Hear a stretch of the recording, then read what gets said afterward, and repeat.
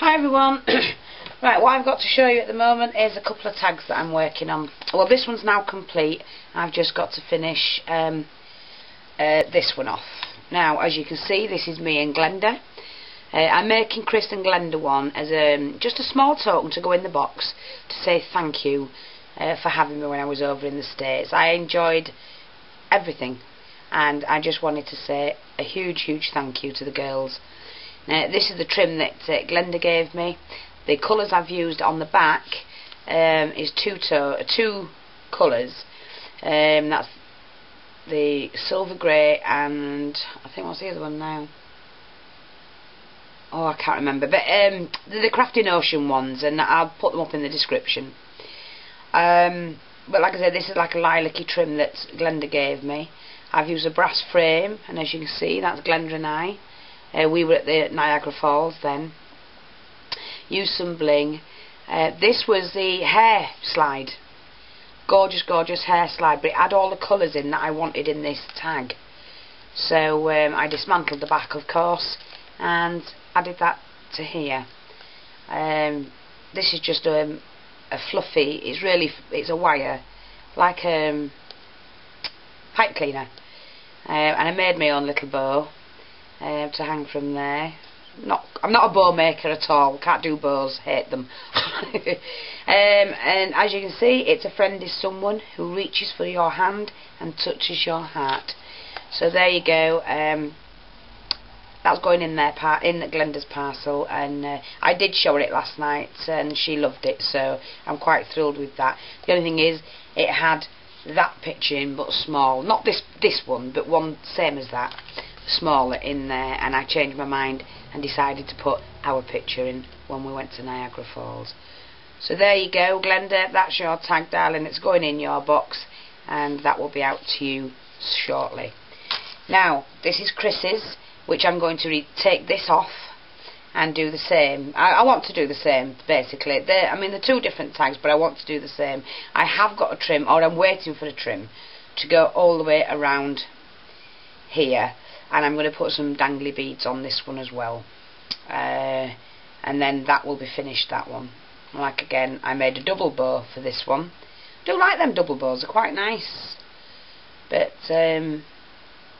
like I say, that's yours, Chris. I do have to finish it off, sweetheart, and it won't be long before I do that.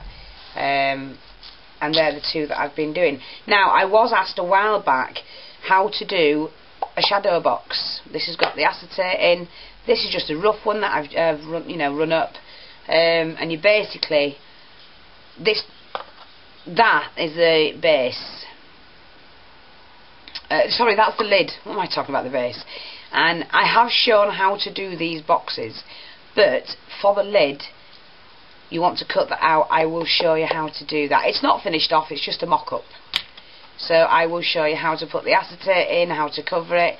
All this will be covered properly, and show you how to make that lid. It is so sturdy, really strong. I've used 2mm chipboard. Don't use flimsy stuff. It doesn't work. It works, but then after a while it sags.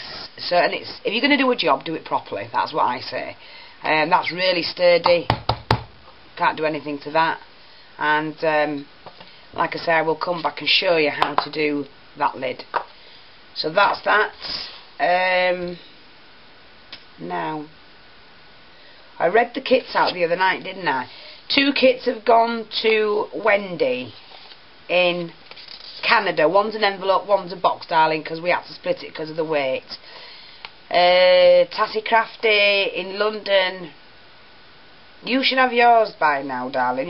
Have you let me know? If not, will you please let me know if you've had that? I'll have to look back on my emails, but if not, please let me know that you've received it, sweetheart. That's in London. One Stamplers Box Kit 5. I'll sort that out, because there was a reason why I haven't sent it just yet, but I'll sort that out and be back in touch with you shortly. And Tracy, did you get your parcel? I can't find an email to say that you got your parcel. It should have arrived the day after. It really should have done. So hopefully you did. Please let me know, darling, if you got it. And you know, I don't know what's the matter, but last night when I was talking to Glenda, all through to the early hours, when people were emailing me, my emails, you know, on YouTube, my emails were disappearing.